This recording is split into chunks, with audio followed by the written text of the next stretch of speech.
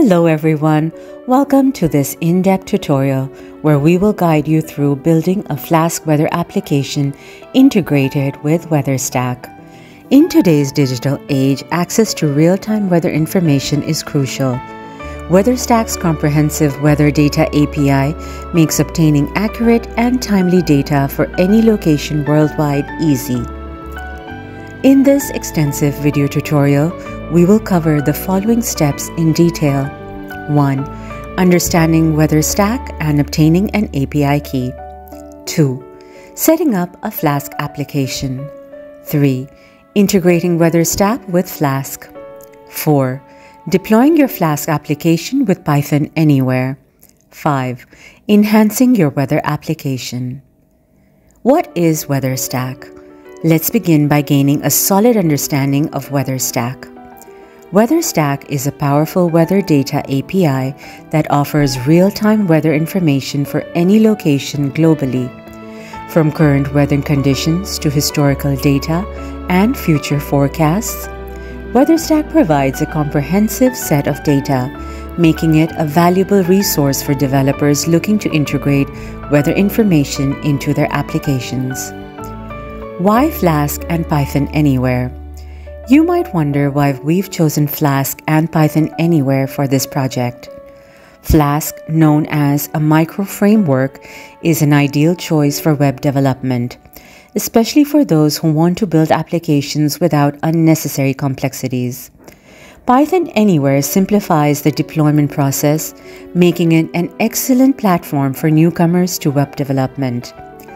As a cloud-based platform tailored for Python, it eliminates the need for local server configurations and even offers a free tier, making it perfect for small projects. Getting started with Weatherstack. The first step in building our Flask weather application is obtaining a Weatherstack API key. To do this, visit the Weatherstack website and register to get a free API key. Post-registration, locate your API key on the dashboard. This key is essential for interacting with the Weatherstack API in the upcoming steps. Deploying on PythonAnywhere. If you're new to PythonAnywhere, the initial step involves creating an account. Once logged in, you'll access the dashboard where we'll primarily work with the consoles and web tabs. Follow the on-screen instructions to create a new web app, choosing Flask and specifying your Python version. Ensure the source code and working directory are correctly configured to align with your project. In the Web tab of the PythonAnywhere, it is crucial to ensure that the source code points to your Flask script and the working directory aligns with your source code's directory. We'll delve into the Flask script, which serves as the backbone of our application. This script interacts with the Weatherstack API, fetching weather details for a given location. The app.root decorator establishes the main endpoint, handling user submissions and displaying weather details through templates like index.html and weather.html. Let's explore the templates. Here we will navigate to the templates and open the index.html file. You can see the code of the index.html file on the screen, and it will help us display our weather app. Now let's explore our weather.html. Here's the code for the weather.html that you can simply see on the screen. Now let's explore its structure. First, we created a simple HTML document, shown on the screen at the top of the code. Then, we added some styles to make our application look appealing and beautiful for our users. You can also add more styles if you want. Then, here comes the main part of our application, which shows the weather details on the screen.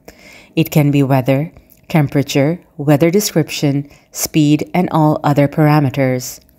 Launching your app. Returning to the Web tab on PythonAnywhere, click the green Reload button. Upon reloading, you'll find a link at the top directing you to your live Flask weather application. This marks the successful deployment of your application, and users can now access real-time weather information for their desired location. Congratulations, you've successfully navigated through developing and deploying a Flask weather application integrated with Weatherstack. The satisfaction of building and witnessing applications come to life is truly a rewarding experience. If you have any questions or need further guidance on using and deploying the Weatherstack API, don't hesitate to contact our support team at APILAYER.com. To gain an API key for Weatherstack, register yourself at weatherstack.com today. Thank you for joining us in this tutorial and happy coding!